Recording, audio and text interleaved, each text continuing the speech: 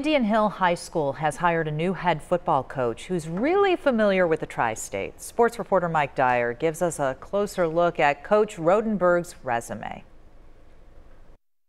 One of Ohio's most recognizable high school football coaches is returning to Greater Cincinnati. We have one of the best all-time Ohio high school football coaches joining our Brave family. It's just a perfect fit for the time we are in our program. Indian Hill High School named four-time state champion John Rodenberg as its next head football coach Monday after he spent the past 4 years in Indiana. Rodenberg led Moeller to back-to-back Division I state titles in 2012 and 2013.